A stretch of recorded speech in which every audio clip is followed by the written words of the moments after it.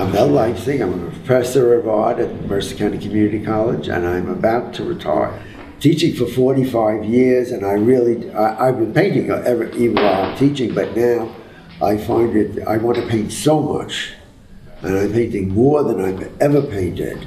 So I just want to paint, and painting is my passion.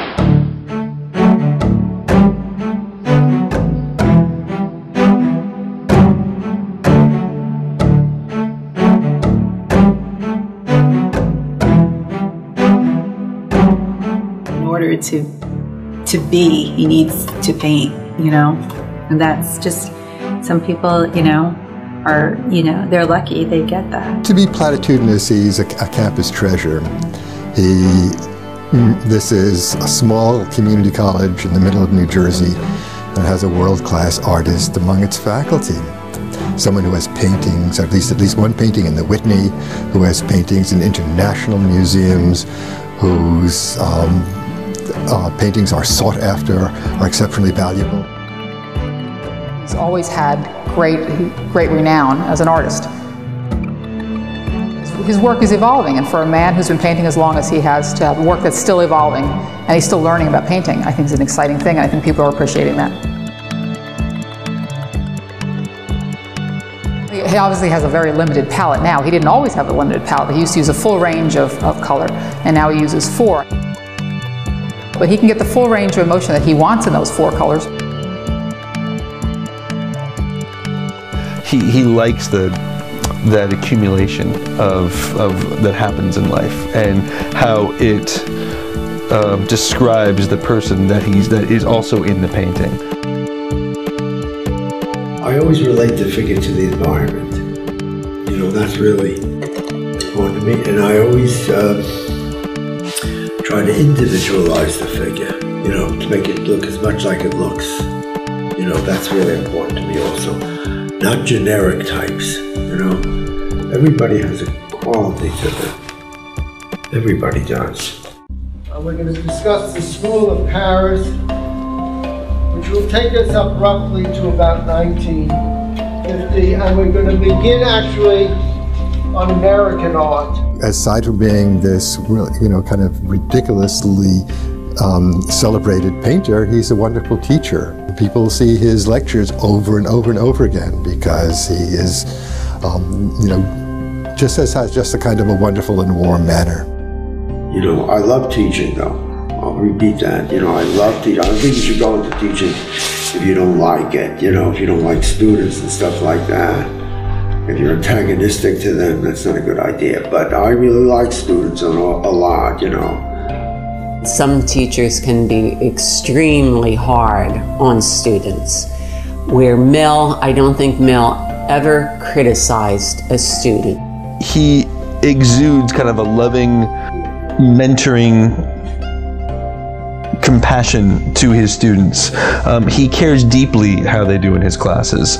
He wants them to succeed, and he makes that utterly clear.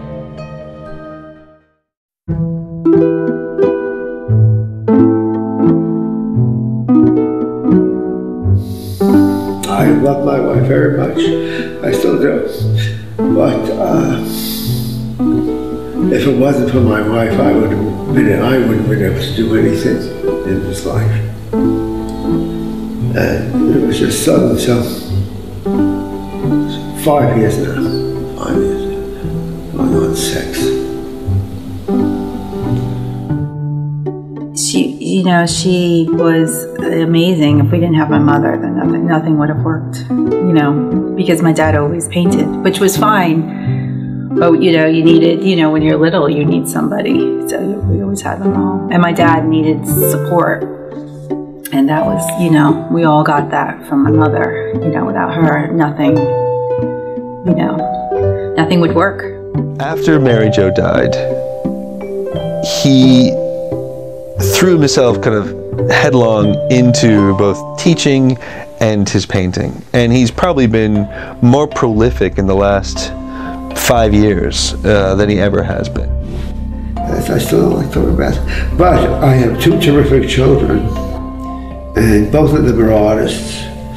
And I've always told my children, You know, I told him, I said, you got to do what you like. You know, it's more important than money. So many other students, their parents wouldn't let them be fine art majors because they were worried they wouldn't be able to get a job. And so they had to support themselves. So they made them, they said if they went to art school, they'd have to go to communication design. But I was different. If I wanted to be a fine art major, my father would have supported that to the end. My father supports all of us in any way, you know, in anything we want to do.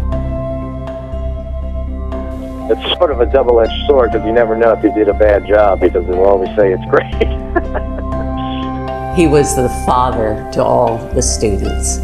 He was the most nurturing, caring, and excellent teacher you could want. Who knows how many people he has influenced with his teaching, and who have become in their own rights estimable artists. If he pushes you, he said you can do it. You know, you can. He believes in you, so that inspired me a lot. Like he said that. I mean, he pushes me to go big paintings. He was just so fantastic, and you wonder, well, how does he ever have time to paint? He has made it clear he wants to make as many paintings as possible in the next few years. His energy doesn't, you know, let up, and when it comes to painting, he could just go forever. It's the process of work that's so exhilarating. It's the process of doing it. It's not, I mean, the product is fine, you know, you like that, but where your juices are all and where you're alive is in the process.